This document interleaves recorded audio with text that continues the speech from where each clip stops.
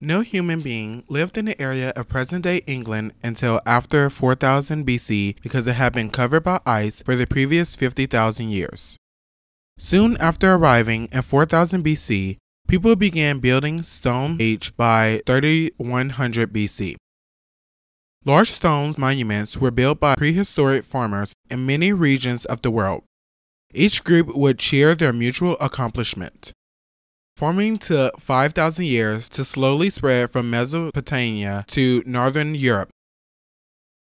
European farming villages typically had a head person and a group of elders who made decisions by consensus. The largest village contained 50 houses and 300 persons. From 3000 BC until 600 BC, European farmers utilized the slash, burn, and abandon system in which land was cleared to be farmed and then abandoned after a few harvests. After 600 BC, farmers began using a two-field system in which one field would be planted in alternating years while the other was left unplanted to give it 1 year to recover. The farmers would stay in one location for several generations, living in wattle and daub homes that they might share with their livestock. Wattle sticks comprise this fence. Such sticks are covered in mud when forming the wall of a house. An ox would be used to drag a metal-pointed stick along the ground to allow sowing. Harvested grain was ground between stones and then made into bread. For those of us humans living in 7th century Europe, this was our way of life, passed from one generation to the next. Throughout Europe, there was an abundant land but few persons, only 2 to 5 persons per square kilometer. By 50 BC, the Romans forcibly expanded into Europe. In his book, The Gallic Wars, Julius Caesar describes his military battles with the native tribe of Europe, which you might like to compare to the forcible expansion of the latter European nations into North and South America. The Romans introduced peas, the mow-bore plow that turned the soil, and built roads between Rome and its outposts in rural, cityless Europe. The Romans also brought 50 acres, which is 200 hectares, of serf or slave-manned manors or plantations. The serfs would work both their own land and that of the plantation lord too. The lord lived in stone manor houses.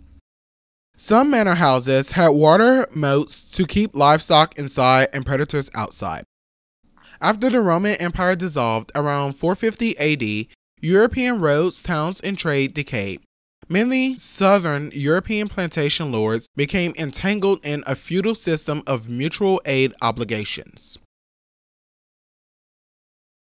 Christianity arrived in England in the 5th century AD, just as Islam was about to spread across northern Africa. Christianity and Islam spread more quickly than had farming. The majority of the manors were not fortified towns or castles, but small farming villages. The system of lord's manor spread northward, arriving in France in the 9th century. Invading from Norman France in the year 1066, William the Conqueror imposed the manorial system in England wherever it did not already exist. What did William conquer? England had only 18 towns, having a population of more than 2,000 persons. The earlier Anglo-Saxon and Danish invasion of England occurred after Rome's departure and brought waves of immigrants who left enduring customs.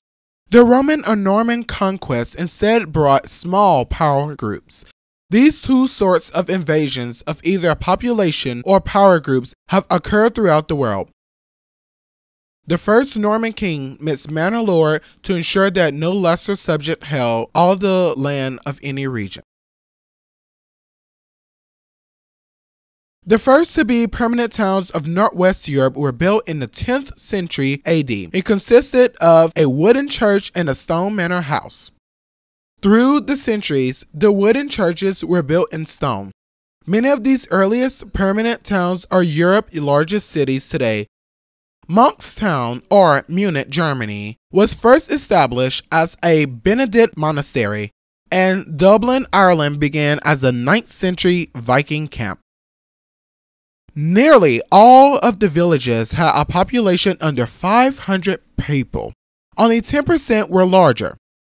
In the year 1086, the King of England ordered a survey, known as the Domesday Book, of the homes and wealth of England so that he could arrange for efficient tax collections when he needed money for war. The survey records 1,300 villages and 275,000 households for a total population of 1.5 to 2 million people. 6,000 water mills are listed in the survey. The mills were used to grind grain. Within the medieval English village, the lord lived in a stone house, while peasants lived in a wattle and daub home.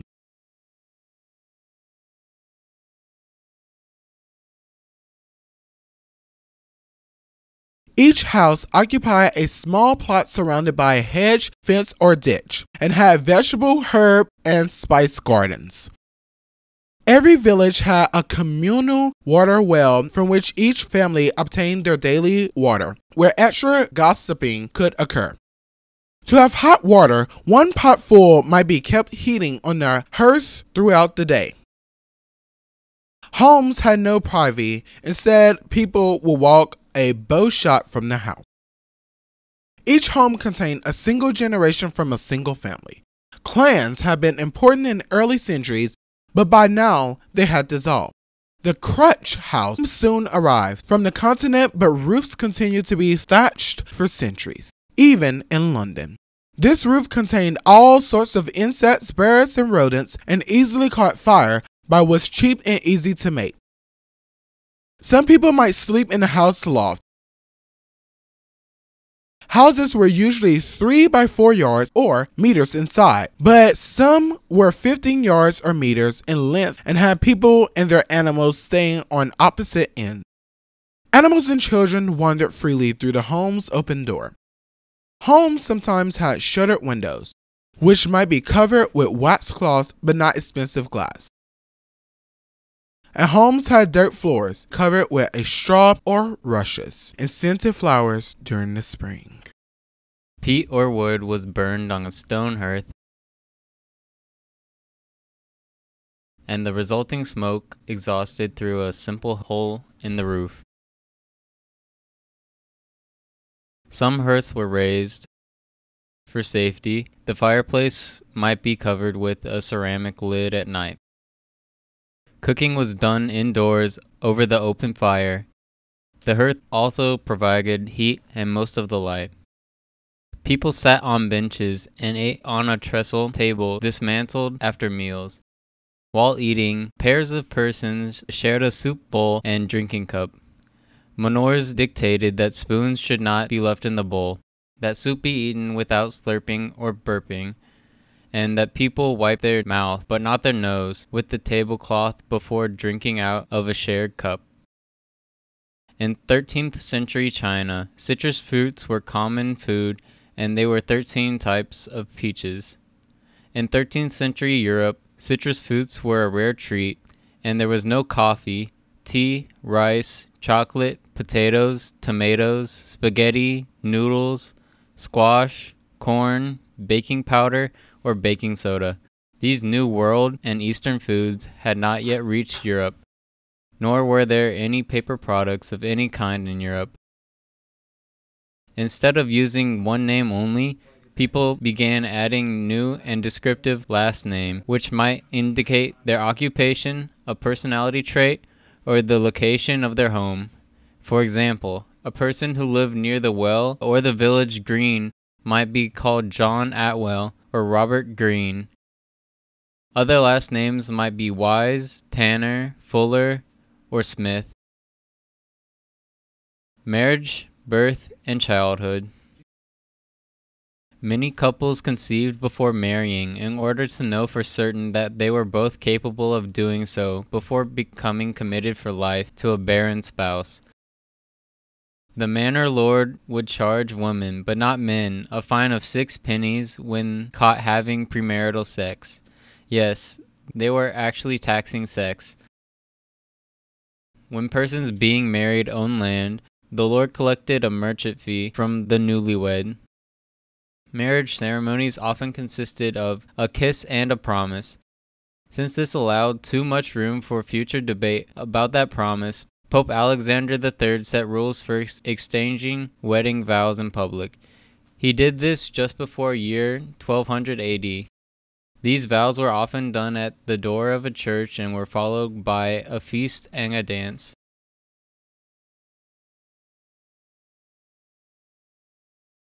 To be married, a woman was expected to be at least 12 years old, and her husband was to be at least 14. Wedding ceremonies became more elaborate through the centuries. The priest would ask if anyone knew a reason that the couple could not be married. For example, due to a blood relationship of less than the fourth degree, counted the bride's first 3 fingers by saying the Father, Son, and Holy Ghost, and then placed a ring on the bride's 4th finger. It was believed that a vein connected that finger with the heart. At the end of the ceremony, the priest would kiss the groom, who would in turn kiss the bride. Wedding vows were beginning to be legally verified by witnesses. Licenses became mandatory under the Marriage Act of 1753. In the city, shop owners would have a gargantuan wedding feast with entertainment by magicians, acrobats, jugglers, and musicians. The musicians might be playing the newly invented 6-stringed lute or the 5-stringed viol. Both were tuned in fourths and fifths and accompanied by other instruments. The Lord also fined persons committing adultery and sent the case to further prosecution by the court of the church. Divorce was more common among aristocracy than among villagers and was usually due to either barren or bad marriages. Mothers gave birth from a crouching position, as continued to be done in 19th century North America. Childbirth was dangerous for both the mother and the child, and the infant remained especially vulnerable to disease during its first year of life. While a woman was giving birth, men were excluded from the room. To aid the delivery, every door and drawer was opened within the house. All knots were untied, and placed nearby was the foot and dry blood of so-called crane, which was more likely a gray heron. Catholic priests discouraged the use of magical incantations. Some believed that twins occurred when their mother had 2 lovers. One astrologer said that such multiple births were normal and predicted that if a woman gave birth to a set of 7 babies, she would have 3 boys, 3 girls, and 1 hermaphrodite. Birth defects were attributed to supernatural causes. Children were born at home with the aid of a midwife who quickly rubbed the newborn with magic ointments and salt and then wiped its gums with honey. If the mother died before completing the delivery, the midwife was to cut the baby out and attempt to save its life, or at least to baptize it. If nothing but its head emerged during the unsuccessful delivery attempt, it could still be baptized. The newborn was then washed, sometimes swaddled. Its godparents were summoned, and it was carried to the church by a female relative for full baptism, lest it die in a state of original sin. Parishes began keeping written birth records in the 15th century.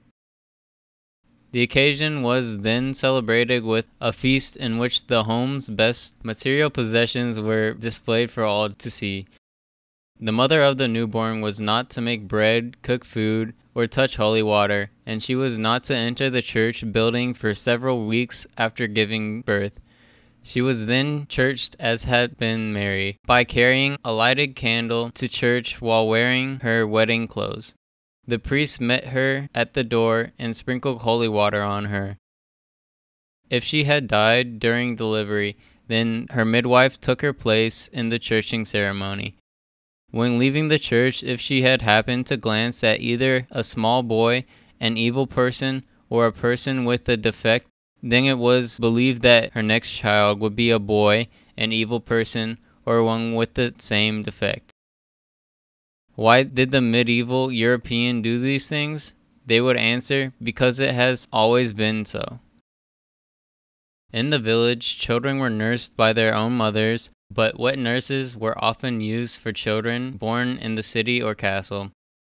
Wet nurses were sweetened with gifts, but might also be blamed for the baby's illness. If the baby became ill, a doctor would give medicine to the wet nurse. Children were strictly disciplined and given physical punishment, but they were also indulged. Dolls were made of wood or baked clay. Tops, horseshoes, and marbles were used for toys. Children played prisoner's base and blind man's bluff, and they would bowl, swim, wrestle, and play dice, checkers, and forms of football and tennis. Ice skates were made from horse ribs. Infants under 1 year of age were left alone in the home while their parents worked. Toddlers were watched by a neighbor's girl. Small children played while others worked. Teenagers were doing the same work that adults were doing. In 1486, the Parliament of Scotland required landowners to send their eldest sons to school to study Latin, arts, and law.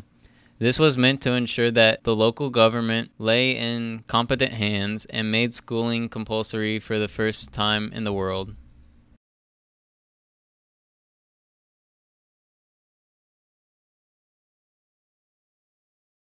When people became too old to work, their children supported them by working their parents' land.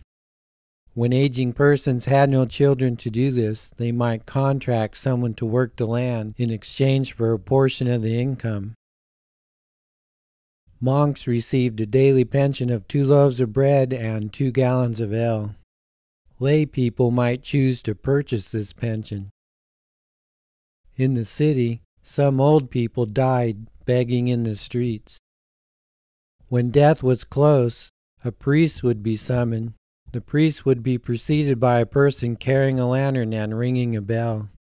If the priest said the last rites to the dying person, and then that person survived after all, he or she would be expected to go barefoot and abstain from sex until death did come. Upon death, the body was washed and sometimes covered with linen and then sewn into a deerskin cover. The door of the deceased home was draped in black, and a town crier announced the time of the funeral. The deceased was then wrapped in a shroud, covered with a black cloth, and carried to the church on a 2-poled bier. At the cemetery, Mass was said and a sermon might be given before the person was buried in a plain wooden coffin. Some persons were buried without any coffin. A tombstone was laid flat on the ground. Poor persons attended the funeral with lighted candles and received donations from the loudly mourning family. The funeral would likely be followed by drunken fun, despite complaints from the church. After a few years, bones might be dug up and stacked so the burial plot could be reused. Inheritance could be complicated. Land usually passed to the oldest son, or if none, then to the oldest daughter, or split among multiple daughters. If the oldest son was a minor, then the manor took him in until he reached legal age. If no children existed, then the land went to the brothers, sisters, aunts, uncles, and cousins. If there were none of these, then the manor sold the deceased's land to a villager. If the oldest son died still a minor before taking possession of the land, then it instead went to the father's brother. The person's best animal had to be given to the Lord as an inheritance tax. Widows legally received 1/3 to 1/2 the land, but often owned all of it. Peasant women inherited, bought, sold, and leased land. The oldest son had to wait for his father to die before he possessed the assets enabling him to marry. Since younger sons were not inheriting, they instead became soldiers or paid a fee to the Lord to enter the clergy. This single, large fee was meant to make up for the many smaller fees that would have been paid had the person remained on the manor.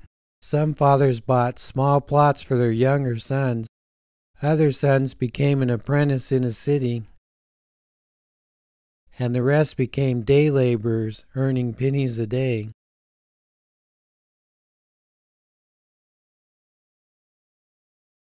Each season included holidays during which work was suspended. Meat and cheese were eaten, stories and music were heard, and games were played. Adult games included archery, plow races, wrestling, football, teen games with sticks and balls, cockfighting, bowling, checkers, backgammon, blind man's bluff, cards, and the much favored dice games and chess. The game of chess was taking on its current form instead of having 2 kings per side per feudal ideas. Young women held village men in prison until they paid a fine to get out. On the next day, men held women prisoner. There was no continental-wide calendar, as each city followed its very own, even disagreeing on which year it was.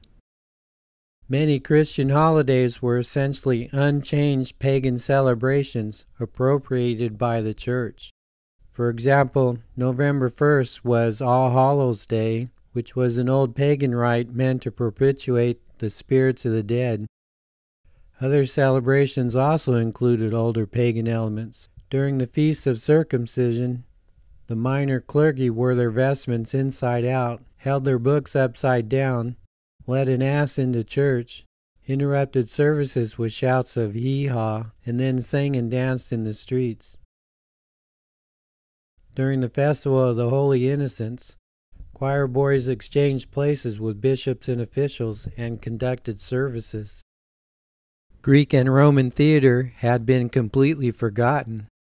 Here is a depiction of courtly love from the year 1310.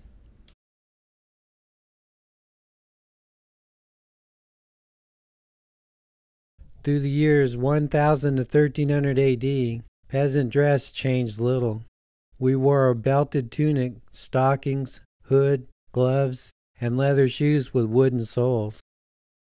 But the dress of the nobles changed much during the same period, going from loose, long garments to short, skirted jackets, trailing gowns, voluminous sleeves, elaborate headdresses, and pointed shoes for women. While the clothing of the rich included many articles and accessories, extravagance in peasant clothing consisted of nothing but fur-trimmed sleeves.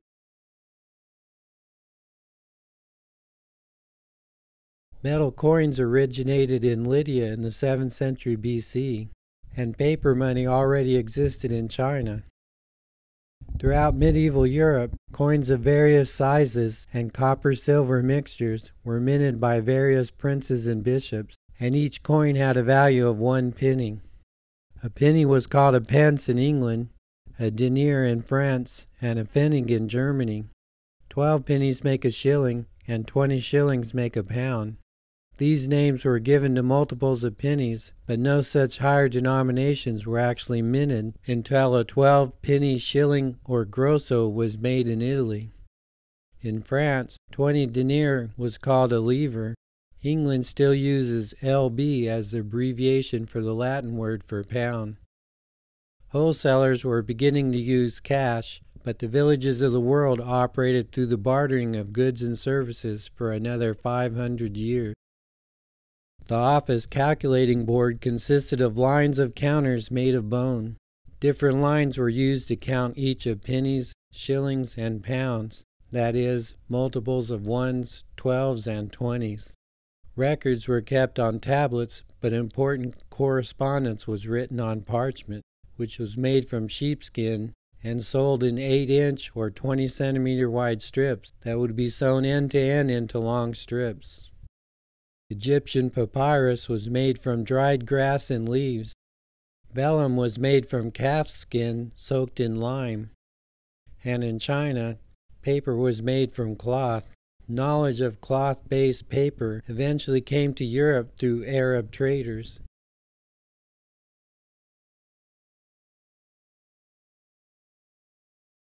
A villein, which is England's word for serf, was classified by the amount of land that he or she owned. Those who owned 30 acres or 15 hectares, which is enough to feed a family, were called vergators, while those owning half that much were classified as half-vergators. About 20% of peasants were vergators, 1/3 were half-vergators, and the remaining half held less than 10 acres of land, which was too little for a subsistence. Only the vergator with 30 acres or more grew enough food for subsistence. The others did not. Only those villagers owning more than 50 acres had a good surplus to sell. Each villein was required to work many days per year for the village lord. Vergators owed 117 days per year, while half-vergators owned 58.5 days. A day's work was defined in terms of the harrowing or winnowing of 30 sheaves of barley or 24 sheaves of wheat, or carting goods or hay, or carrying a specific amount of eggs, hay, cheese, hens or geese, or collecting a bag of nuts, working in a vineyard, or making a hedge of a specified length in the field. Persons who owned land but had no labor tax were said to be freeholders. Typically, 32% of land was held by the lord, 40% by villeins owing labor services, and 28% by freeholders who did not owe labor services.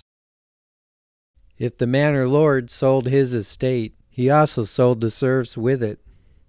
A serf could not move away from the manor unless he or she paid to the lord one large fee meant to replace a lifetime's worth of smaller fees. The villein or serf was not free, but not exactly a slave either. They bequeathed and inherited property and land. They bought and sold land, usually in 1 to 10 acre lots, but often less than an acre and sometimes more. Some peasants bought land for their children, while others sought to acquire land that they could rent out to become a peasant landlord. The Doomsday Book of the year 1086 lists 5 categories of peasantry. Through the next few centuries, these categories became more numerous and complex, but mostly the free became less free. By 1300 AD, it didn't matter so much whether you were free or unfree. A person's social standing was increasingly determined by the amount of land and the number of animals that he or she owned.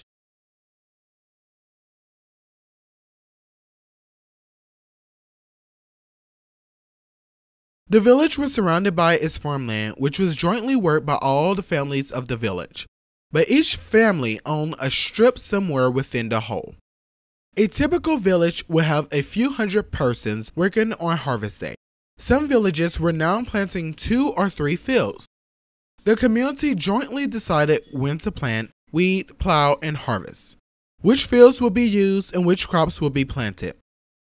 Villagers planted mostly wheat because it was the most reliable crop and could readily be sold for cash to residents of nearby towns. The community also decided when to let the farm animals eat the stubble within the plowed fields and when the animals would be pastured. The lord typically owned 1/3 of the farmland, which might also consist of many strips among the whole or might be separate from all the others. Yields per acre were 1/3 to 1/2 today's value. The use of manure as fertilizer was understood, but little was used because few animals could be supported by the available feed. Every cow, horse, and ox eats as much grain as does several persons. Each home had a garden in which they grew beans, peas, and other vegetables, and maybe some herbs and medicine. Since wheat sales were used to pay the manor lord, peasants ate little of the wheat they grew. For their own consumption, peasants planted lesser quantities of rye, barley, and oats. This means that the manor lord and the people living in the town were eating better than were the villagers who grew the food. In the 13th century, 10% of the population of Europe was living in towns. To plant crops, a family would walk through the field tossing handfuls of seeds from a bucket and would be fined by the Lord for using too much seed. Seed was exchanged between manors in our 10,000-year-old continuing attempt to improve crops. After the villagers harvested a field, the poor were allowed to gather what they could from its stubble. After cutting grain, it then had to be gathered, bound, stacked, powdered, or carried to the barn, threshed with a flail, and winnowed by tossing in the air, as we saw was done in ancient Mesopotamia. The village church received 10% of each farmer's crop placed in tithe barn. All villagers were required to grind their grain in the Lord's water-powered grinding mill, bake their bread in the Lord's oven, and pay a fee for these monopolized services. Peasants would be fined for grinding their own grain at home. The villagers were also required to repair the Lord's mill whenever it broke down. The Lord collected rents, fines, and fees from the people living within his land. For example, fines were collected for stealing the Lord's peas, hay, or crop stubble, or for wounding a person. Fees were paid for marriage licenses and inheritance taxes. The Lord sold in town produce collected as rent from the manor peasants. By the year 1300, some lords made an effort to adopt the new cash manner of doing business and collected half of rents in cash rather than in labor or in bartered goods.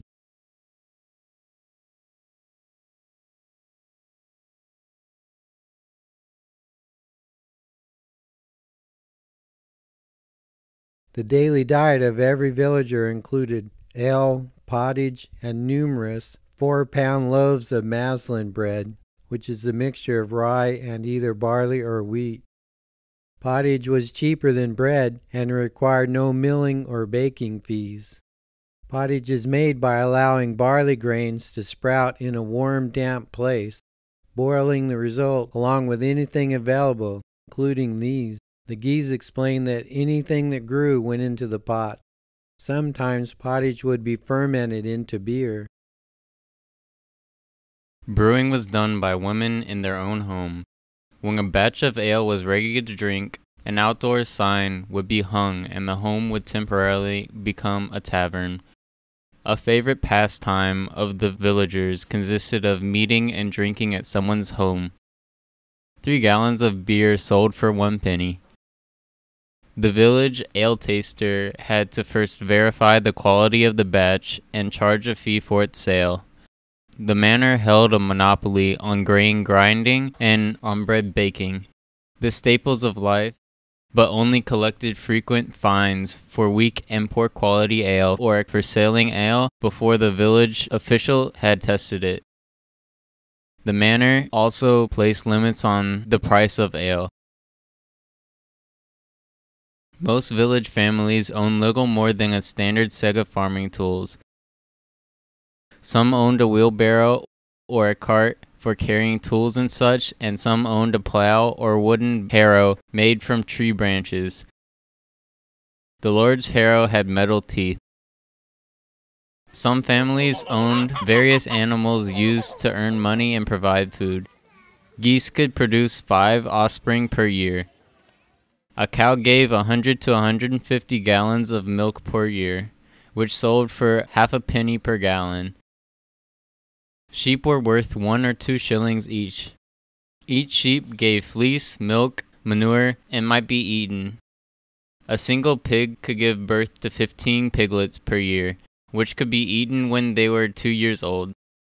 The pigs of villagers were allowed to roam the forests to eat nuts and such, but only if their owners paid a fee to the Lord. Some families kept chickens and ate their eggs. Fewer families had a milking cow.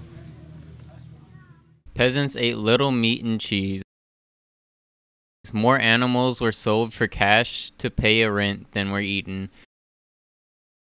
Dried fish or eels were expensive, or poached from the mill pond. This was a low-calorie, low-protein diet, and also lacking in calcium, lipids, vitamins A, C, and D. Villagers were lean. In medieval Europe, as for farmers everywhere throughout the last 10,000 years, people ate a limited variety of food, and it became scarce each year in early spring. The Guise explained that a medieval housewife would simmer pottage or milk if it was available. She made soap with ashes and water so she could do laundry with such scrubbing and beating. She might dash outside to tend to her crying child and then return to find the cat at the bacon, the dog at the hide, her cake burning on the hearth, her calf licking the milk, pottage boiling over the fire, her husband scolding the churl. Some contemporary writers recommend the life of a nun over that of a housewife.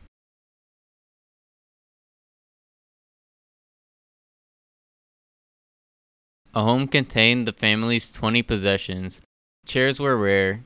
A cupboard or hutch held wooden and earthen bowls and jugs.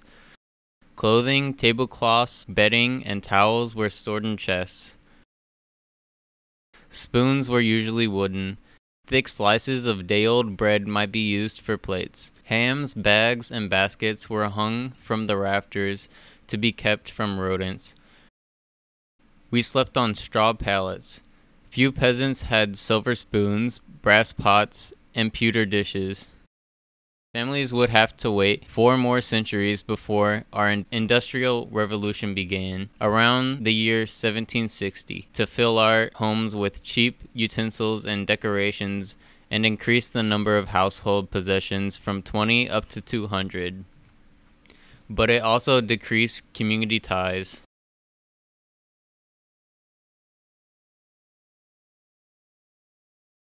The farmers of the village made their own agricultural decisions. The Lord did not make these decisions, but simply demanded that the peasants produce his share of the village crop. The Lord prospered only if the villagers prospered, and was the exploiter and beneficiary of the labor of the villagers. Through the year, 2/3 of the Lord's work was performed by hired help. The remainder was done by serfs performing their labor taxes, much of this during harvest. On the singularly crucial harvesting day, the Lord conscripted or hired everyone in sight. A small staff was regularly employed by the village lord, including plowmen, drivers, cart operators, cow herders, swine herders, a cook, a woman who milked ewes, a dairy person, some seasonal help, and day laborers. These laborers were paid double near harvest time, and were usually tenant renters who lived on the village and owned no income-producing land. Sometimes they were itinerant workers. Out in the fields, about 1 in 5 sheep would die each year. To keep a close eye on the animals, the cow herder and swine herder slept in the barn along with the Lord's animals. The plowman repaired the plow equipment and took care of the plow animals, typically 2 horses and 6 oxen. On Saturday, the staff might be allowed to use the Lord's plow on their own holdings. If 2 villagers owned a plow, then every other villager would use those also. These persons cultivated by foot, using only a spade. A large abbey might employ 80 persons. One popular guidebook recommended that sick animals be quickly sold, while another recommended paying for treatments. An old ox would be eaten so it could be sold for 90% of its original cost of 12 shillings, but old horses were not eaten and sold for only half their original cost of 10 shillings.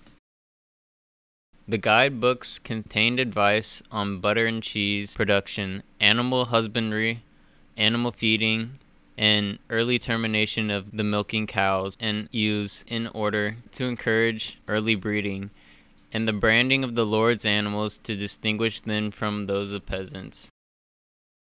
A guidebook asked the timeless question, how profitable are your plow and stock? A single village might be part of 1, 2, or 3 different manors. Some villages included a sub-manor, in which one person had tenants of his or her own. Sometimes a lord would lease a manor to another person who hoped to receive more income than was paid in lease. Subletting was forbidden in some religions. A tenant paid rent to the lord in some mixture of labor, bread, ale, eggs, cheese, linen, wool, cloth, handicraft items, and cash. Both tenants and the lord sold crops for cash in a nearby town. Villager fines were always paid in cash to the lord. A villager could buy an annual license or pay a fee when caught to live outside the manor. This is the reason villagers were said to be unable to leave the lord's land. Those who lived for a year within a city were then free of the lord. In Germany, the saying went, "A year and a day in a city makes one free." A lord might take advice from one of the popular guidebooks for estate management, such as Walter of Henley's Husbandry or Rules of St. Robert by Robert Grosseteste, who also advocated making measurements to test Aristotle's description of nature. Larger lords held 50 manors and thousands of serfs. Since lords often held several manors and lived away, they needed a good managerial team on site. The lord sent a steward to visit each manor a few days per year to check the accounts.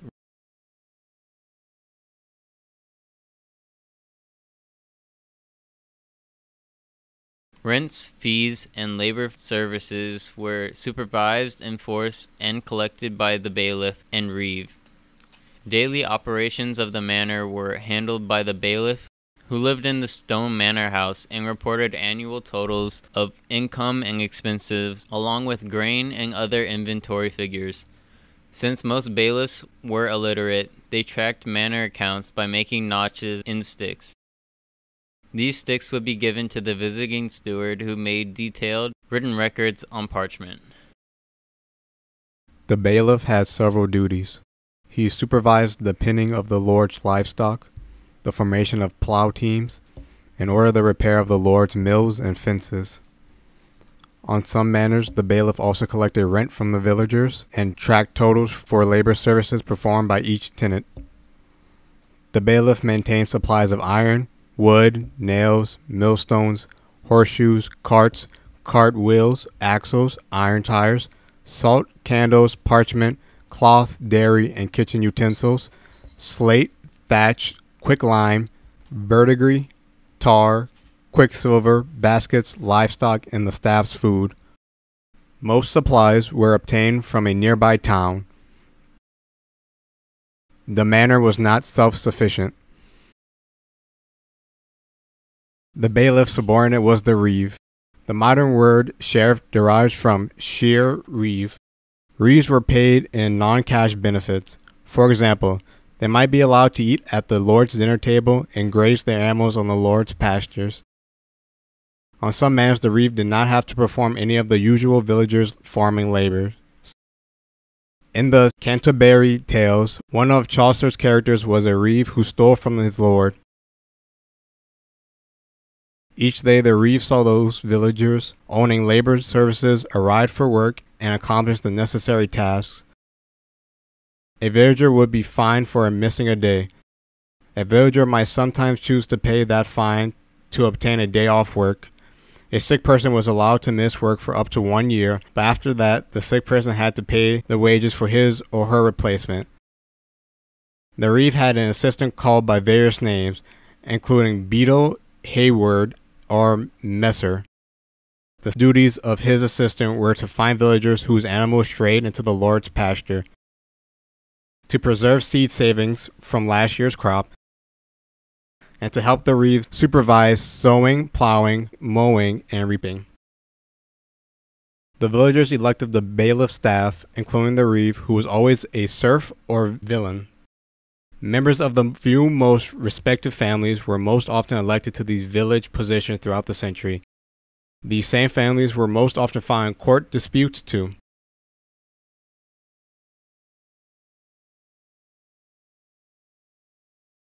William the Conqueror codified laws common to all the land, but medieval law existed midway between the clan just and the modern legal system, consisting of the precise interpretation and administration of justice. Medieval courts questioned witnesses to determine guilt or innocence, but the king and queen maintained certain centuries-old Anglo-Saxon traditions. For example, the king and queen might confiscate the property of a murderer. Medieval law was a mixture of scripture, oral tradition, Roman and Germanic law, church decree, and papal legislation. The legal scholar Gratian worked in the 12th century to merge and reconcile these components and to pre-select right and wrong in specific situations. The Lord, Church, and King each held their own profit-seeking courts. Cases involving murderers, professional thieves, and rapists were held in royal court, which collected the fines and fees from those proceedings. Minor cases involving serfs and villeins were held in the court of their local manor. Free persons instead went to the royal court. Cases involving clerics always went to the court of the church. Sometimes an accused person would run to a church to ask for asylum, but when asylum was obtained, it served only as a temporary having before that accused person would be expelled from the land.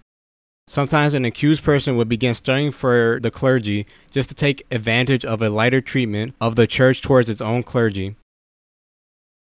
Peasants convicted of murder would be hanged, which really meant that they were slowly strangled under their own weight, but wealthy persons were instead beheaded in a quick death. Tradition called for the principal accuser either to personally carry out the death sentence or to hire another person to do it. Some murderers survived the bungled attempts of novices who were trying to carry out the death sentence. A condemned man was sometimes allowed to fight in the king's war instead of being executed. Occasionally, an influential friend of a condemned person won a royal pardon. Prisons did not exist. Fines were paid either in money or by working a specified period of time. Castle basements in the larger cities did have jails where defendants might be placed while awaiting trial. A poor person convicted of a minor crime might be held there for a short time and released. Trial by combat or ordeal was condemned by the church in the year 1215 as being meaningless. Cruel executions were done in the cases of heresy, treason, or witchcraft. Mutilations would become less frequent, but a thief might still be branded or lose a thumb or ear, rapists would be castrated, and harsh assailants might be blinded.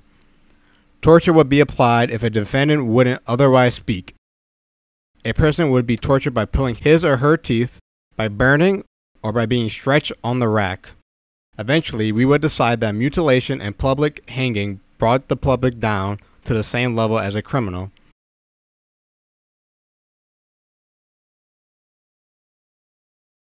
It was the custom of the land for a person in danger to call out for help. All who heard were required to respond or be fined. For example, one might call for help if being struck or about to be struck. The respondents to that call would take the offender to the bailiff, reeve, or beadle, but this call would not be made lightly, and the caller was expected to have witness who could verify the need for a call. If both adversaries called, then it was later decided who had been justified. A meeting was held in the hall of the manor twice each year to conduct the Lord's business. Fees and fines were collected, labor dues were enforced, manorial officers were elected, and heirs were granted their property. During these meetings, civil and criminal court was also conducted to hear non-murder cases. Assaults occurring within the victim's home and those that caused bleeding were seen to be especially serious. Cases between villagers might involve public slander or unpaid loans of grain or equipment. Interest was charged despite being discouraged by the Catholic Church as usury. Usury is also discouraged in Islam. In the manor court, the villagers acted as prosecutor, witness, judge, and legal authority. This meant that the village tradition would be followed rather than written laws specified from above. A handful of villagers would gather evidence, describe the custom violated, judge the outcome, and then assess fines and damages. The entire village endorsed the findings of the jury, which meant that there would be a general feeling that justice had occurred. The villagers personally knew the people involved in the case and the circumstances of the event, In fact, they would have been discussing the case since the moment it occurred. An accuser was expected to bring a handful of oath helpers to swear to the events and to the accuser's trustworthiness. When a case was initiated, both plaintiff and defendant had to find two persons guaranteeing their appearance in court and payment of the fines incurred. A Lord Steward oversaw the proceedings. A novice steward may have consulted the court baron. Court records were written in Latin or parchment. These records were kept because fine amounts formed part of the Lord's business enterprise. The Lord always received a share of the imposed fines and a share of any confiscated property. One of the two arguing parties would be required to pay the other party and the Lord for offenses committed. Accusers who did not prove their case had to pay a fine to the Lord. If the two parties settled out of court, then the Lord would still receive the appropriate fee.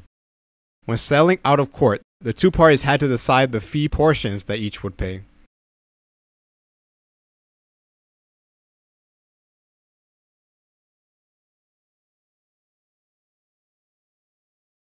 Other than rent, fees, and the required labor services, the Lord did not interfere with the daily lives of the villagers. The Guises state that the Lord was not an omnipotent tyrant exercising the power of life and death over villagers. Mostly the Lord was a person living off the efforts of the villagers whose lives would otherwise have been much easier. The villagers openly discussed politics, religion, and morality without fear of the Lord's wrath. The Guises explained that the lords relied on the manor system to get laborers into the fields, money into their pockets, and meat and dairy products onto their tables. The villagers relied on the manor system to limit their labor and food payments and to guarantee their homes, their grazing rights, and their strips of farmland. This was the European way of life for centuries, but in the manor system, the Lord had the best chance for prosperity. If the Lord hadn't taken 117 of 365 days' efforts from each peasant, the lives of those villagers would have been less precarious and more often prosperous. Feudalism united the elite or aristocracy of Europe in a hierarchical mutual aid society in which a greater lord granted land, a fief or fiefdom, to a lower lord or vassal. The greater lord received loyalty along with military and other services from the vassal, while the vassal received income from the granted lord. But this hierarchical feudal system did not directly involve the peasants who lived on the lord's manor, farming for the lord and themselves. Medieval European society consisted of feudalism of overlords and lords combined with manorialism of lords and peasants. There is a lot of local variation in the system, which lasted about 500 years, with both farm labor and military services becoming even more frequently converted into cash payments. The Magna Carta, or Greater Charter, was a feudal document like other lesser charters between lords and vassals, but this document is also considered to be the beginning of modern constitutionalism. Jill N. Claster explains that the Magna Carta began in 1215 when the nobles of England took advantage of the war-weakened condition of King John to limit his arbitrary excuse of power in terms of feudal obligations exceeded. It asserted that the king and queen were also subject to law, not above it. The king and queen could not go beyond feudal customs without the consent of the royal vassals. If they were to try, then the vassal had the right to resist the unjust use of power. The barons were trying only to limit the power of the monarchy, not to do away with it. Claster says that it is significant that the barons acted as a group rather than as competitors, which they might have done hundreds of years earlier, but there was not yet a national self-consciousness. Anthony Black points out that the Magna Carta provided a means of redress against a bad government without having to resort to violence. Frederick Heer explains that the barons were in no way representing the people, only their own interests. Frederick says that the Magna Carta also asserts, "No man shall be taken or imprisoned or deprived of his estate or outlawed or exiled or in any way impoverished, nor will we go against him or send anyone against him, except through the legal judgment of his equals or in the law of the land." That such a document was needed tells us that the royals had been doing these very things. We also see that such demands are easiest to make when a ruler has just been weakened. This means that the issues were to be decided by written law and not by the whims of the king and queen. In addition, the Magna Carta asserted that the rights of London and that other cities were to continue, and that the magnates had the right to assert to taxation, and that the protection of foreign merchants would be provided. we've seen that this same protection was expected in ancient Mesopotamia. In fact, a standing committee of 25 barons was to control the king and queen. Any 4 barons could raise a complaint that must be addressed. In the 13th century, similar documents were being forced in Hungary, Spain, and Poland. We see that these grievances were things only lords would complain about, not peasants. The Magna Carta was not an agreement between the people and the king and queen, but between lords and the king and queen. In the 1240s, these meetings between the ruler, who wanted to use the meetings as an instrument of government, and the barons, knights, burgesses, and boors who wanted to assert their rights, came to be called the parliament. The word parley had been used to describe any meeting between persons or groups. The king and queen now had to go through parliament to ask for money or troops. To counteract the constant pressure of the parliament, the king and queen sought the support of the burgesses and the town representatives, who came to act as a single estate in the lower House of Commons. In 1352, the parliament was separated into upper and lower houses. It is said that what touches all must be approved by all, as feudal Europe moved towards democracy. The feudal and manorial system was fatally stressed by crop failures, like those of the years 1315 through 1317, by the population increasing plague of 1345 through 1350, and by the excessive war-funding taxation imposed on the peasants, which resulted in the Peasant Rebellion of 1381. The manor system of servitude dissolved through the 1400s in England and France. The ending of the feudal and manor system worked its way south and east over the next few centuries. Serfdom was not outlawed until the year 1850 in some Eastern European countries. The population of Europe doubled through the 12th and 13th centuries, but then decreased during the 14th century as large plagues and famine occurred. Famines began with rumors, hoarding, and black marketing, and ended with hordes of beggars and widespread disease for the weakened. The Geese state that during the famine of 1315 to 1370, theft of food and livestock rose sharply. Cats and dogs disappeared, bodies of the poor were found in the street, and cannibalism was rumored. Around 1315, the plague reduced the population of Europe, decimated families, and left few laborers to attend to the lord's crops.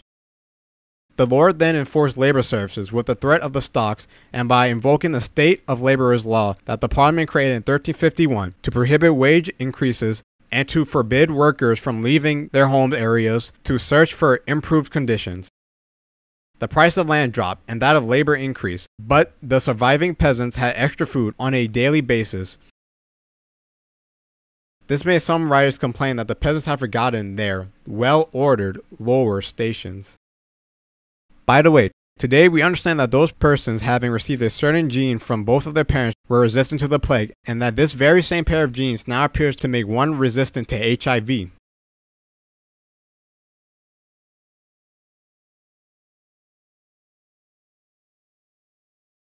When the king and queen needed money, they might impose a tax of 1/10 or 1/20th the value of each person's assets worth more than a small amount. Only the poorest would be excluded from this tax. During the 56-year reign, Henry III imposed this tax 5 times. During the next 35 years, Edward I and Edward II imposed this tax 16 times to pay for fighting the Scottish. Edward III imposed the tax 41 times while fighting the French. He also required that each village send and equip a number of men to fight against France. In 1377, an extra tax of 4 pence per person over age 14 was levied.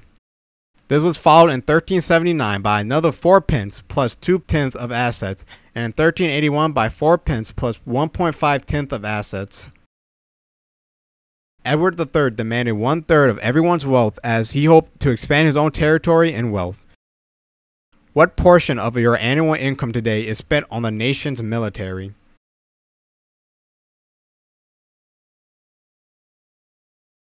The Peasant Revolt of 1381 was the response of the peasants to the tax levies, labor service laws, and other irritants. This was a continent-wide revolt and was dominated by the better-off peasants because they could see greater liberty within reach of force. The more oppressed peasants could not. The aim of the revolt was the abolition of servitude. It began shifting control of the village economy from the lord to the peasants and allowed peasants to keep more of their own money and efforts for themselves. In England, John Ball complained that the toil of peasants provided the luxury of the lords. Ball may have been the first person known to write that all men are created equal, and that such servitude is against the will of God. Some peasants complain that they wore coarse cloth, ate rye bread, and slept on straw, while lords wore velvet and ate spices and wheat bread. The Guises describe an argument between a villager and a knight who was showing little concern that his animals were wrecking about in a graveyard of lowly peasant bones. The villager pointed out that God made the bones of villagers and knights, and they were all indistinguishable after death. During the revolt, some manorial records were destroyed because they had been used to prove the legality of each person's servitude. Some lawyers were killed, but from then on, records were used to instead prove the sanctity of the family's claim to their land, because the records showed that they had lived there for generations. The uprisings were suppressed by the monarchy, nobility, upper clergy, and wealthy townspeople, but peasants wanted an end to the 4-pence tax, and statute of laborers was from then on ignored. Labor services were relaxed. Through the next century, villeins either bought their way free of the lord's fees and fines, or simply refused to pay them any more. The Guises state that the old feudal landlord class was given a devastating blow in 1536 as Henry VIII, fighting with the Catholic Church over his divorce problems, issued his dissolution of monastic orders. He violently suppressed the largest monasteries and seized their manors, which he then conveniently sold for £1.5 million. Throughout the planet, and throughout history, the daily life of every farming villager was filled with laborious chores. This was also true for the medieval European farmer, who had the added burden of the manorial system. Villeins and serfs resented the labor dues, mostly because of the time lost from fulfilling their own needs. People always break free of imposed class systems, though it usually takes centuries, because we feel that no person is better than anyone else, and we expect our society to be mutually beneficial for everyone. Anything less is an injustice. The villagers paid fees to the lord in goods and labor services, while living life with little other intervention, setting their own agricultural schedule and settling their own quarrels. Free and unfree conditions had meaning, but not as much as we usually imagine today, being more indicative of the level of obligations. The villagers had a poor diet, scant sanitation, simple homes and dress, and life-threatening conditions for children. But they also had lives of love and festival, games and ale, fun and fights, and they had neighbors whom they knew and depended on for plowing, harvesting, helping, and bearing court witness. The pressure to change the medieval way of life came through the growth in population levels and markets that resulted in some villagers leaving their land for nearby towns. The Guises explained that the peasants were not brutes or dolts, but people like us. They were living in an exploitative social system, still largely devoid of effective medicine, and having a slowly changing technology, but they were becoming modern.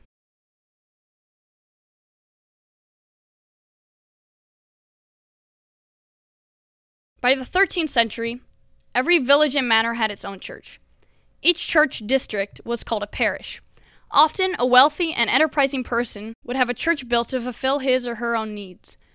This person would appoint a priest, pay the priest's salary, and receive the income from the church in the same manner as other private enterprises. Later on, a local villager might run that church and receive its income, which was 1/10 of the village's produce. Sometimes, a nobleman would hire a vicar to run the church and expect to receive its profits. One nobleman ran 24 churches this way and obtained a total annual profit of £2,200. In the year 1172, Pope Alexander III decreed that a vicar would receive 1/3 of the income.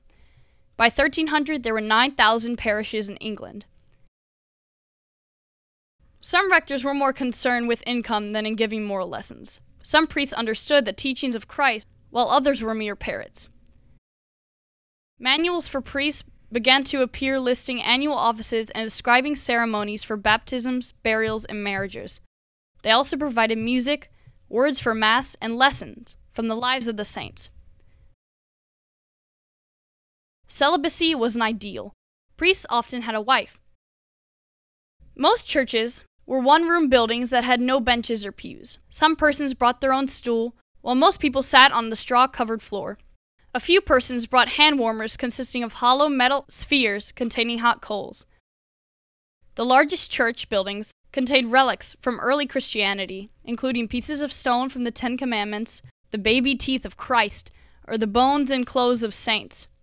3 different churches displayed a thumb of John the Baptist.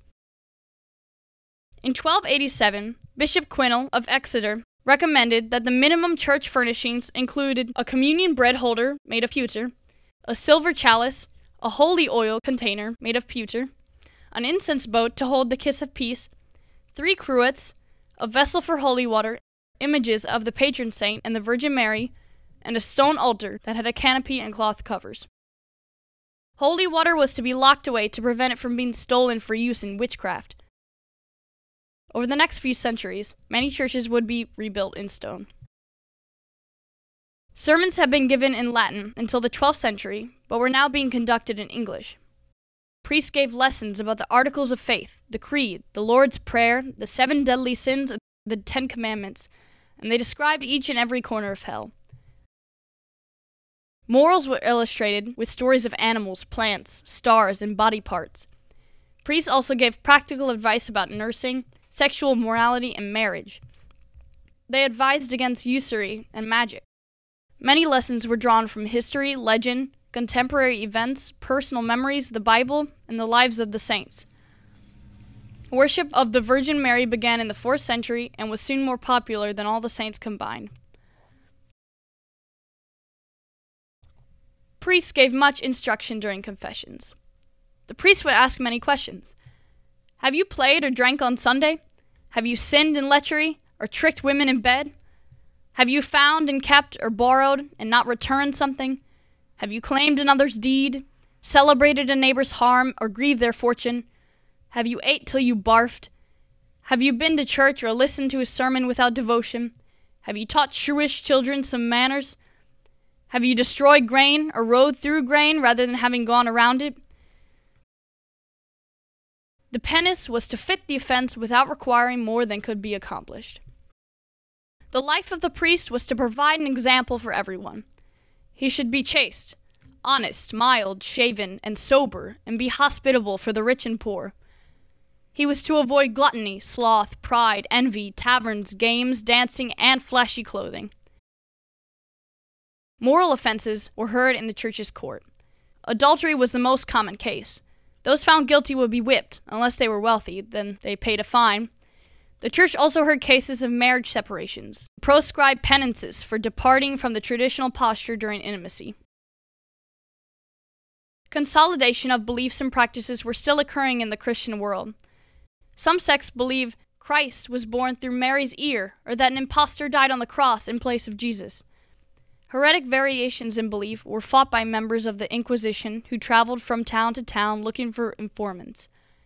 The heretics might be whipped, but usually were not tortured.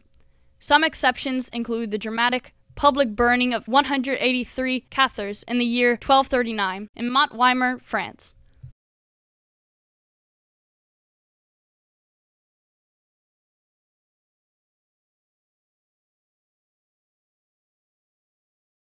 In the city, people had a less strenuous life than did village farmers.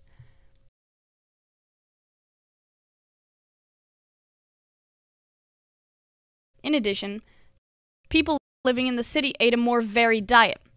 Both city and rural homes cultivated gardens providing herbs and medicines along with seasonal vegetables, fruits, and flowers. The people of the towns and cities obtained their food from the nearby farming villages. We've seen that food had to be obtained locally because it could not be transported over any distance at all until the last century or so. Towns contained chandlers, coopers, glaziers, tanners, and tailors, whose shop was part of their home. They didn't have a separate building that served as a retail store. Instead, they might prop open a window shutter to serve as a sales counter. During subsequent centuries, craftspeople, not farmers, comprised the largest portion of Europeans emigrating to the New World. Each of these shops was operated by the owner with the help of his wife, 1 or 2 male relatives, and an apprentice in training. Shop signs displayed standard symbols to indicate their goods or services to a largely illiterate public. Apothecaries displayed gilded pills. Goldsmiths showed unicorns. Harness makers displayed horse heads. and surgeon barbers displayed red striped poles. Wine shops displayed a bush. Wine was sold straight from the barrel because bottles were not yet being made in Europe. Neither was champagne. Street peddlers sold things such as fish, chicken, fresh and salt meat, garlic, honey, wine, milk, onions, fruit, eggs, leeks, and pastries that were filled with either fruit, chopped ham, chicken, or cod, and were seasoned with pepper, cheese, or egg. Some craftspeople traveled from village to village, selling various goods, or the repair of clothes, kitchen utensils, or furniture, or selling services such as slating, tiling, thatching, animal branding, sheep milking, animal shoeing, or animal tending. During mowing season, a pair of persons might travel around with their cart, offering carting services to hire. A tinker would repair brass jars and pans. Townspeople paid an annual fee to their lord instead of performing labor services. As the city grew, its lord became very rich. The lord of a farming village received much less income. Citizens typically paid a tax of 2.5% on movable property and 1% on real property, but the wealthiest paid a flat tax of £20. By the year 1250, a sales tax was added along with a per-person tax. These taxes were paid to the lord of the city, who in turn paid a share to his lord. Such shares were paid all the way to the king and queen at the top of the feudal hierarchy, who were now becoming heads of incipient nation-states. Townspeople collectively defended their rights by writing them down in a charter. A charter might record that the townspeople were to have a mayor and council and hold their own lower court. Some charters stipulated that a man could not own a crossbow unless his property was valued at over £20. In the U.S. today, there is a bit of debate about the original intent of the writers of their Bill of Rights guaranteeing the right to bear arms, and this may provide a clue. Townspeople were mostly left alone while the lord was prospering. When not prospering, the lord would increase taxation. Many towns were heavily taxed to finance the lord's involvement in a profit-seeking crusade in the Holy Land. Sometimes those crusading lords paid a city-sized ransom when their armies were captured. One ransom was £300,000, which was paid to a certain sultan, who was surprised by their lack of hagg. Some town merchants expressed their opposition to crusading. It is a good and holy thing to live quietly at home, in friendship with neighbors, taking care of children and goods, going to bed early and sleeping well. They said they would happily pay for defense against a reverse crusade, but it is stupid to die at large expense in a foreign land. Townspeople had general liberty and some self-government, but little democracy. Mayors and council members were sometimes elected by guild members, sometimes appointed by ongoing members, and often came from a small number of families managing to monopolize these positions. For example, half of the members of Venice's 480-person council came from just 27 families, and in Pisa, 30 families monopolized the council throughout the 13th century. The town court heard cases of petty theft, fraud, and assault, and disputes involving property or business transactions. The mayor and a handful of council members might act as judges, receiving portions of each fine and settlement. For example, a murderer would have to pay money to the victim's family. Some typical cases include the following. One man found his silver cup in the possession of another man, who proved he bought it from a third man. This third man could not readily prove how he got the cup, so he was placed in jail until more witnesses could be found. Another case involved a landlord's attempt to sell the doors and shutters of a house to recover rent that was past due from its occupant. In another case, the neighbors of a woman took her to court to force her to clean up the foul-smelling pipe she placed between her privy and the street. She was fined 6 pennies and given 40 days to remove the pipe. Towns were becoming more numerous and their populations were expanding. In the year 1250, the most populous cities in Europe were located in Italy, where several cities had 50,000 persons and Venice had 100,000 persons. The largest cities of northwest Europe were walled and had 10 or 20,000 persons. The population of Paris was 5,000 persons. Troyes had 10,000, Cork had 10,000, Landen had 25,000, and Ghent had 40,000. In contrast, we've seen that the population of Hangzhou, capital of the southern Song dynasty of China, was 1 million persons in the year 1275 AD. It was described by Marco Polo as the greatest city on earth.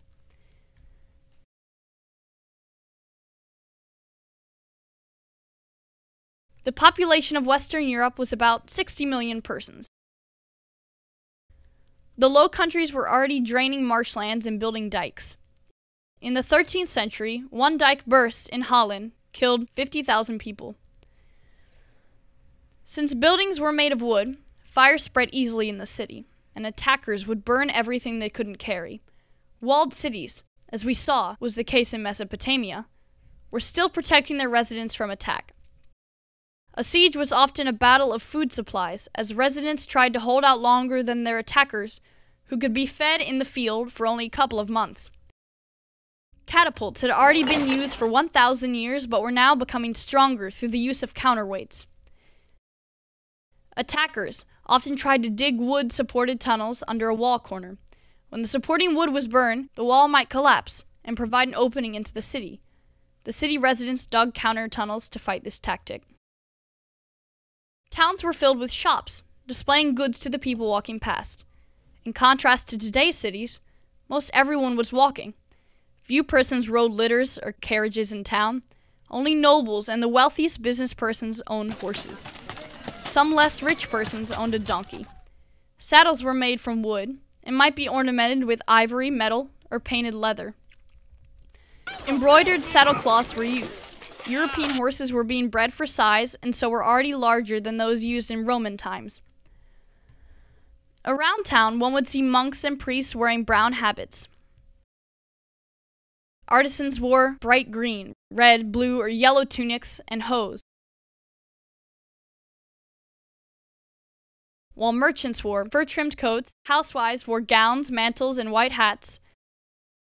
In a fashion lasting for centuries, some women used face powders to present snow-white skin. The dirt or mud streets were filled with dogs, cats, geese, and pigeons, along with odors from trash, animal dung, fish markets, linen makers, butchers, and tanners. Residents were required to clean the street in front of their homes and shops.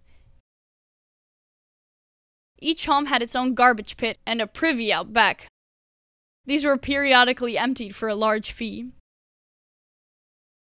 All buildings looked the same on the outside, but the homes of the wealthier contained more floors and were more elaborately furnished. Merchants, now called burghers or sometimes sire, often had their shops on the ground floor of their 3-story home. They lived in the second floor while their servants lived in the third. The merchant might also have a stable or storehouse in the rear. Windows were nothing but oiled parchment that passed little light. An oil lamp might be suspended by chain and lit after dark. Animal fat was saved for the chandler to turn into candles, or to be mixed with ashes to make laundry soap. Beds had a straw-filled mattress, feather-filled pillows, and woolen blankets. If a family couldn't afford them, expensive spices, including pepper, mustard, ginger, nutmeg, cinnamon, cannel, mace, and cumin, were imported from the Orient and kept in locked chests. Some spices were more expensive than gold. Basil, sage, rosemary, thyme, marjoram, and savory might be grown in a house garden and hung inside the house to dry. Walls were covered with dyed or embroidered cloth.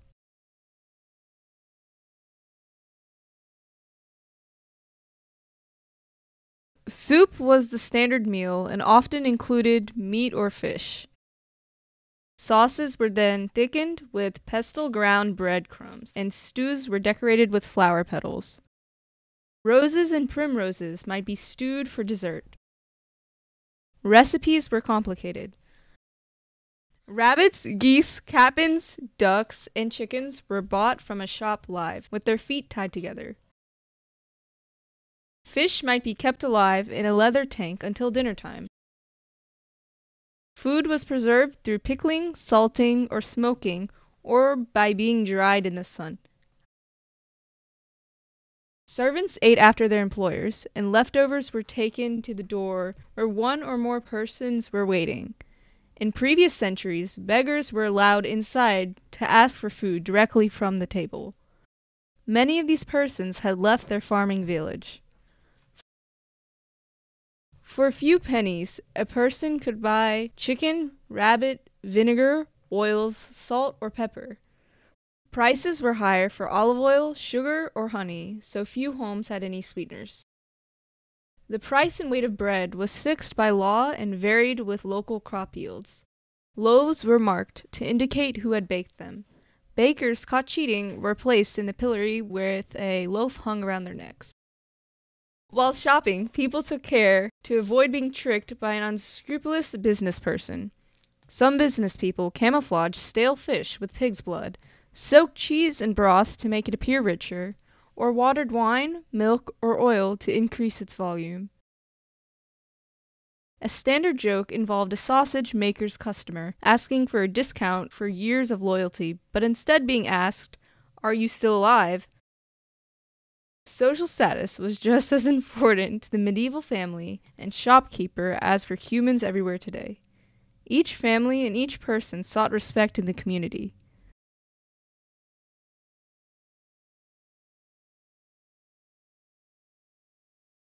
Women were somewhat oppressed and exploited, as still occurs throughout much of the world.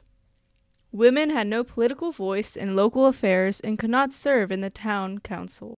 But there were some prominent women, including Eleanor of Aquitaine and Joan of Arc. Unmarried women could inherit, sue, make contracts, buy and sell property, and represent themselves in court. The church taught that a woman is subject to her husband, but not to his servant.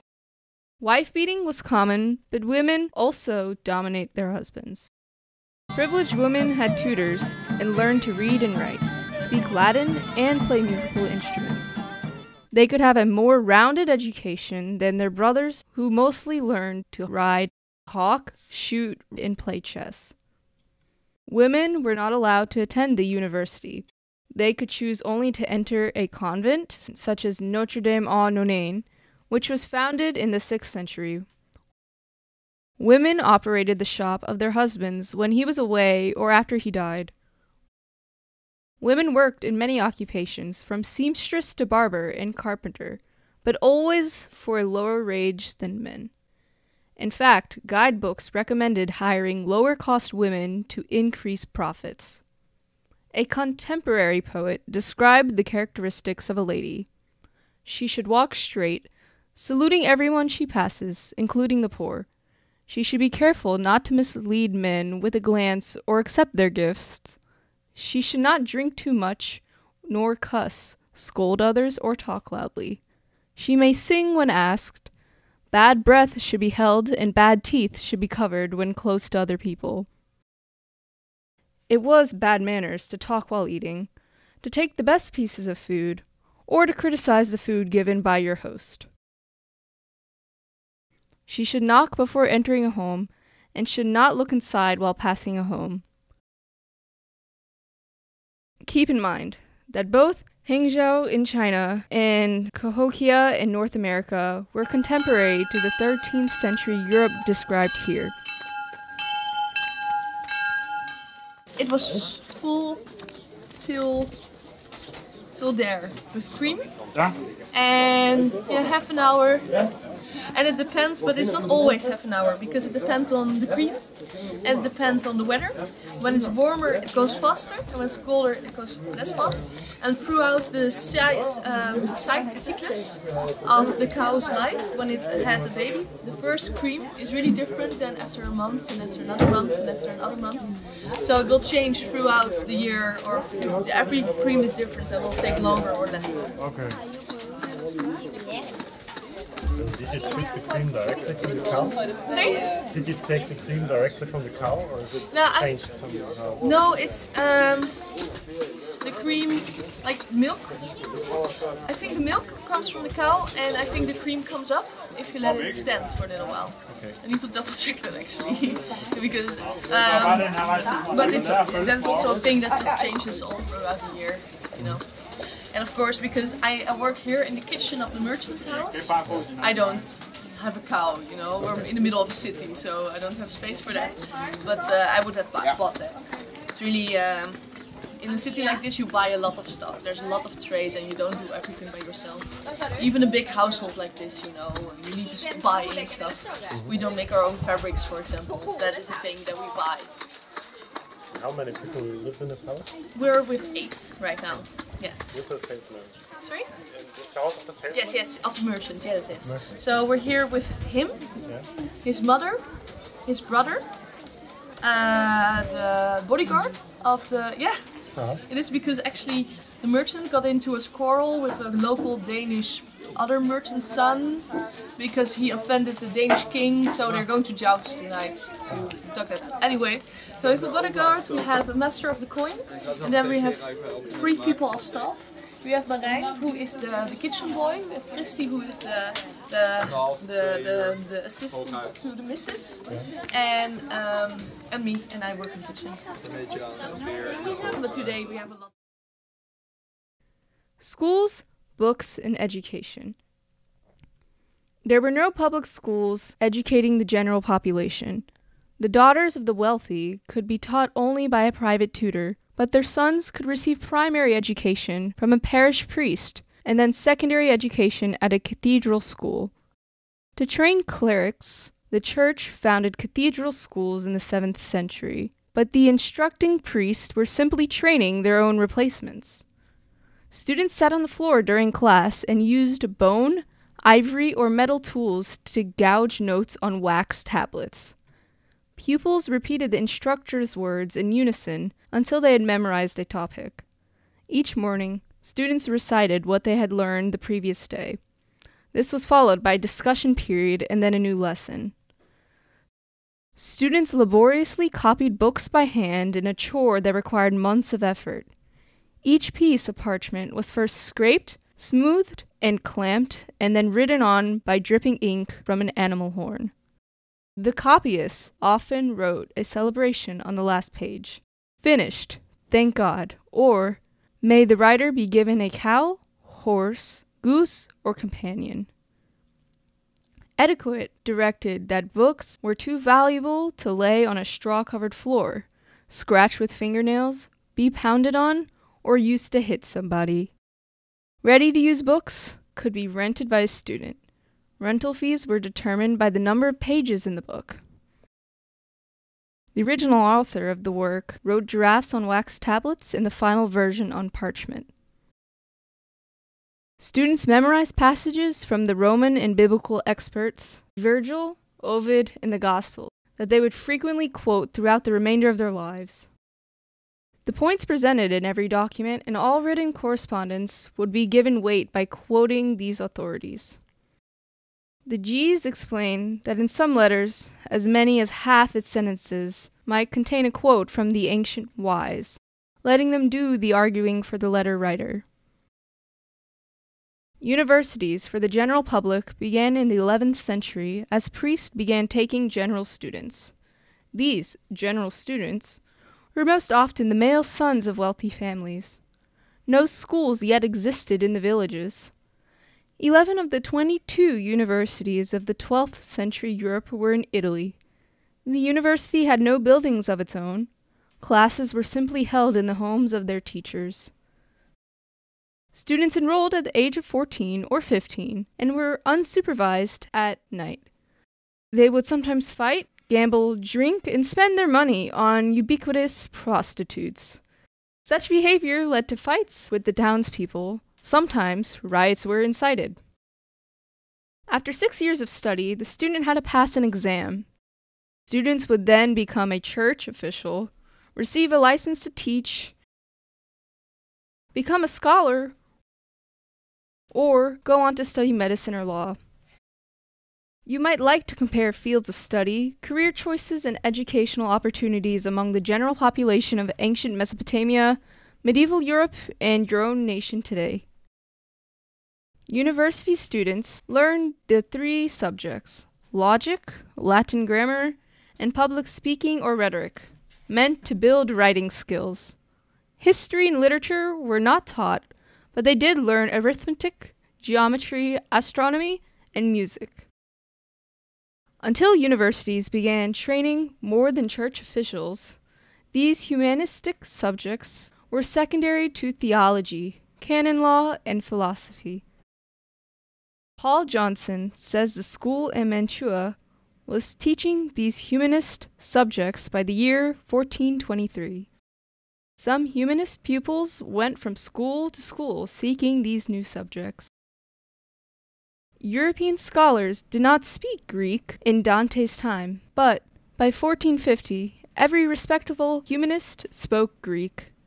Some scholars began studying in Constantinople, where an evolved Greek was spoken. They often returned to Europe with previously unknown Greek words by Plato and others. Following the Reformation, which began in 1517, university students expanded to include history and poetry and such. Physical education, art, and the local language were not yet taught in the university, but we would soon begin to write down and study the grammar of French, English, German, and other languages. As the language is first written, that is when the sounds of its symbols and the spelling of its words are initially chosen. No science was taught in Europe until the knowledge of it began to arrive from the Islamic world. Arabic numerals, using decimal places and the zero invented in India, began to be used in Europe. As you've experienced, it's much easier to perform arithmetic using decimal rather than Roman numerals. Social science, chemistry, physics, and biology did not yet exist. For example, little was taught about plants and animals other than a few nonsensical rumors. Elephants fear mice, hyenas change sex at will, and ostriches eat iron. Sailors were beginning to use astrolabes and the Chinese compass to chart coastlines, but university students were still being taught that the Earth's geography consists of only the 3 equally sized continents of Africa, Asia, and Europe. The scientific method would not begin for a few more centuries. In the history of Islam, Robert Payne says that around the year 800 AD, the Abbasid caliphs Harun and al-Mamun established universities and astronomical observatories and had scholars translating Greek, Syrian, Persian, and Sanskrit works. For example, al-Farabi worked to harmonize Aristotle's ideas with the Quran. In turn, St. Thomas Aquinas studied al-Farabi's ideas while attempting to put Christian beliefs on an Aristotelian foundation of reason. The written works of the Greeks were part of normal study in the Islamic world, but unknown in Europe until rediscovered through 12th and 13th century Latin translations of the Arabic versions of these books. To accomplish the translation from Arabic to Latin, Jewish scholars in Spain first made a rough translation from Arabic to Latin, and then the result was polished up by Christian scholars practiced in Latin.